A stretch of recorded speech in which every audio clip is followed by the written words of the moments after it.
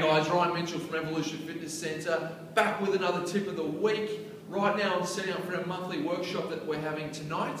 The last few months we've been presenting these in our studio every month on a different topic regarding fitness and health. Tonight we're talking about the role of liquids in a quality nutrition plan, and I want to give you a couple of key points right now, real quick ones. Firstly, 0-calorie liquids. How many 0-calorie liquids can you think of right now? Obviously an obvious one is water. And yes, you need to be drinking a lot of that every single day. But how many other 0-calorie liquids can you think of? Because water can get really boring, and part of a really quality nutrition program is not getting bored and not doing things that are going to lead to you craving other foods and liquids. So what other liquids can you think of that don't have any calories in them?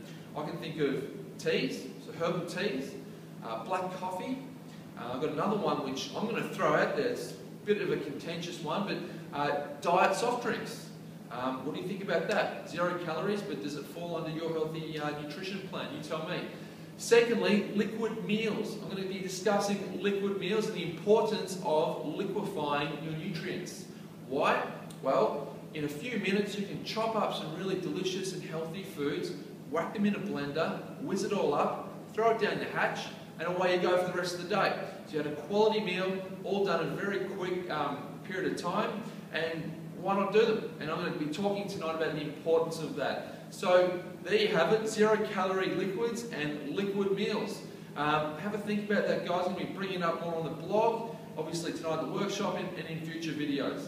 Until next week, I'm Ryan Mitchell. See you then.